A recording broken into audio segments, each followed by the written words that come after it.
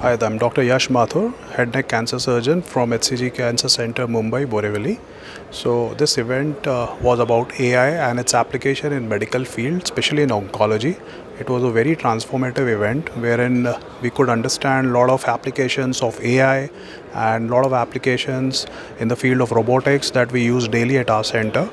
AI is going to revolutionize the screening and diagnosis of cancer and early detection. So it's a must event for all the budding oncologists, promising oncologists. I was felicitated as a promising oncologist at this Times Network event, and I look forward for more such events annually. This is going to be a transformative event, and more such events are needed to keep ourselves and our fraternity updated. Thank you.